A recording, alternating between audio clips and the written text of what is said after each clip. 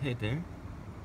And this little bee is pollinating the strawberry uh, flowers. So I've been looking into potential problems with these deformed strawberries, as you can see over here. So I searched online, and there's some possible problems that I think are causing this deformed strawberries.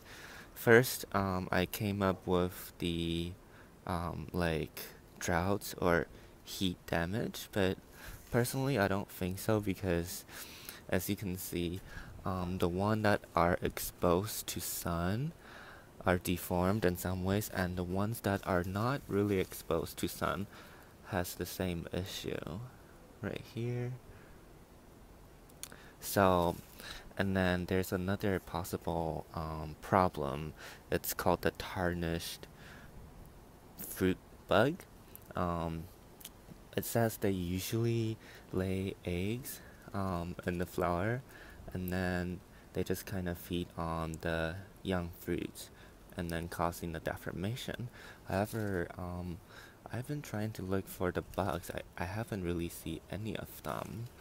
So I'm not sure if that's the problem. And the third problem, which I think it's like the most possible issue, is pollination. So I haven't really seen bees coming over to pollinate the strawberry flowers. And as you can see, the more hidden the strawberry flowers are, the more deformed they tend to be. Look at this one. And then the more exposed to the outer environment the strawberry flowers are, the less deformed they seem to be. See this hidden one over here? This hidden one over here is severely deformed, and it just looks like some of the seeds are developed and then most of them are not.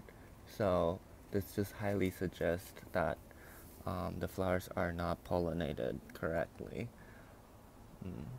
So I think I would have to start hand pollinating each strawberry flowers, and hopefully we can see some better strawberry fruits in the next few weeks. And then yeah, I'm gonna start doing the hand pollination starting today, and I'll update you on how that goes.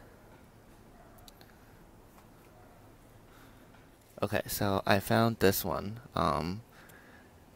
I think this is the most convincing evidence that it is poorly pollinated.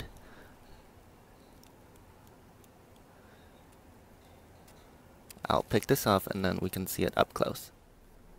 So I picked the strawberry off, and as you can see, this is what it looks like. So it just looks like the seeds aren't developing at all, so which means that the fruit is not developing. And personally, I just think this is just poor pollination. And if you look closely enough, you can see that actually there's no seeds attached to the red part of the fruit.